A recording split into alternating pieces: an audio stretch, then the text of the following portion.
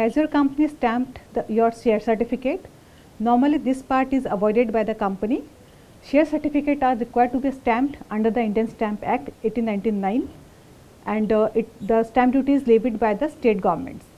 The time limit is within 30 days from the date of issue of the certificate, and the stamp duty is 0.01% of the value of market value of the share certificates.